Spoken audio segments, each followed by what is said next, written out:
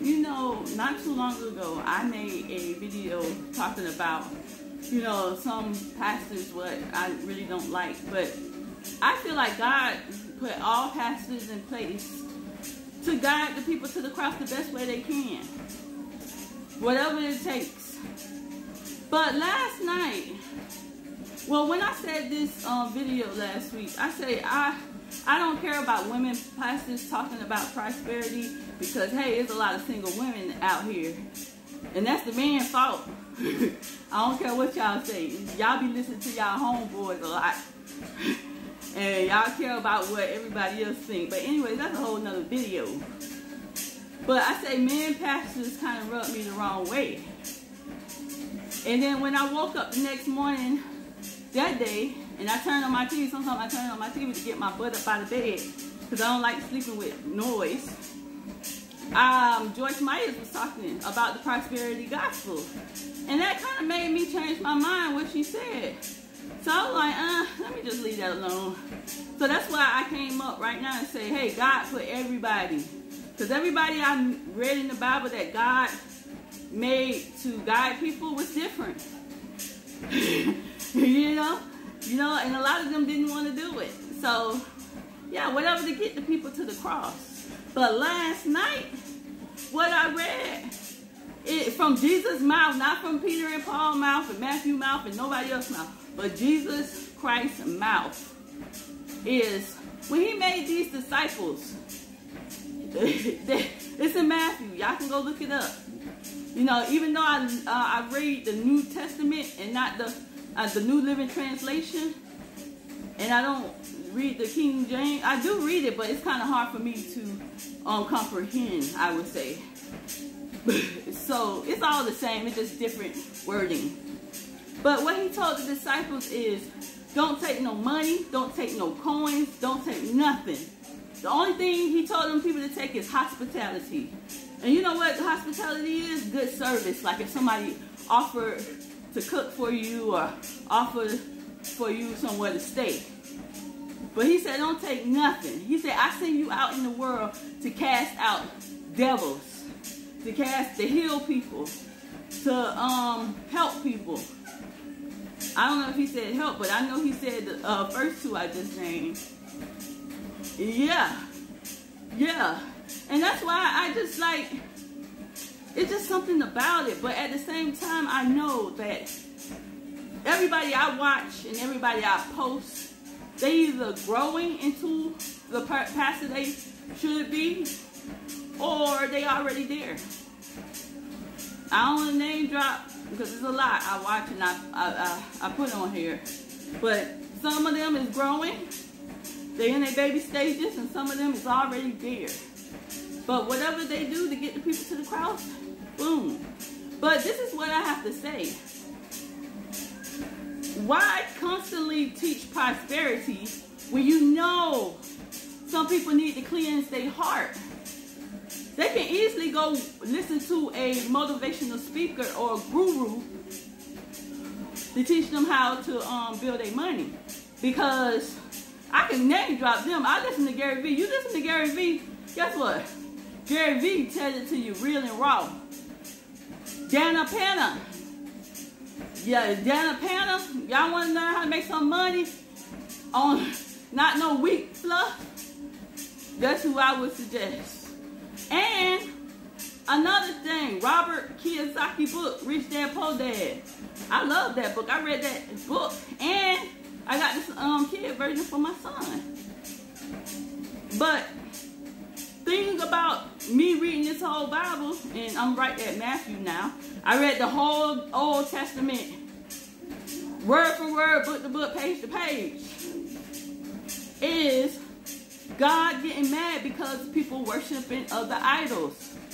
And that's how that's how I feel like some of the motivational and the teaching of the gospel can get construed, can get tangled up into the real message. God don't want you worshiping any other idols.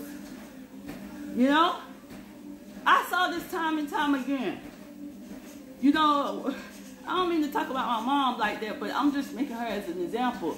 I mean, my grandma used to pray heavy. That's her baby. And I know my grandma prayers work for her. It worked for all of us, to tell you the truth. But as soon as she out of probation or whatever, she going back to the streets. And that's not right. That's not right at all. I mean, God wanted us to change our heart, mind, and soul to be obeying Him. That's His #1 commandment in the Bible. And the second one is to love one another. The second is we have to love one another. I mean, one of the chapters in the Bible that I read last night that made me think about saying all of this, what I'm saying right now, is the one that I just said. He said, do not take anything. Just go out there and heal and help people. And the second one was, I forgot. I hope I copied it, but I forgot, but it may come to me. Yeah, because you know you need to heal people. The Pharisees was rich. The Gentiles was rich. The people was rich. And I feel like if you preach that more than preaching love and preaching to obey Him, that's what you're creating. You know, once you love, once you do the right thing, all of the money, prosperity will fall into place. You know, I'm a living testament of that. Once I start doing the right thing, cleaning up myself, stuff starts just falling into place. Worshiping God, it just all fall into place. But we go out there and think we right. We don't want to hear nobody. We don't want to love nobody. We hate everybody. We judge everybody. We talk about everything. We think we're superior. We controlling. I mean, come on. That's what you get. And yeah, this is another scripture he said. He said, if it was plentiful, if we was doing good, you would have a lot of helpers. That's in Matthew 2. Y'all got to read the whole book. Right now I'm at the 8th chapter. Word from word. He said you would have a lot of helpers if we was there. That means you would have a lot of volunteers. Because that's what the other scripture I just dropped, it came right before this scripture. That means you would have a lot of volunteers. That's why I don't understand how the church can be paying folks. Because y'all could be paying the wrong folks. People do anything for some money.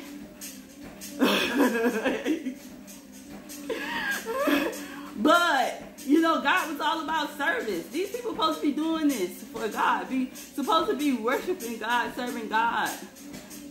You know? You can tip them. You can help them, but a W-2, I don't know about all that. Except them schools, like the ones that have schools and stuff. I'm not talking about them. I'm talking about ushers and deacons.